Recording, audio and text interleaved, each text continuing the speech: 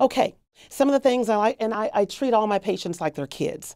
And sometimes, with the kids and with the adults, it's time to leave the room for whatever.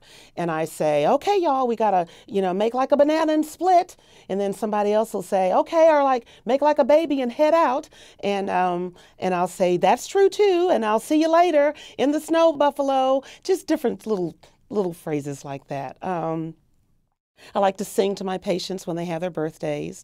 Happy birthday to you. You belong in the zoo with the monkeys and the tigers and a big kangaroo and many more to your 104. I do things like that. I like to sing to them.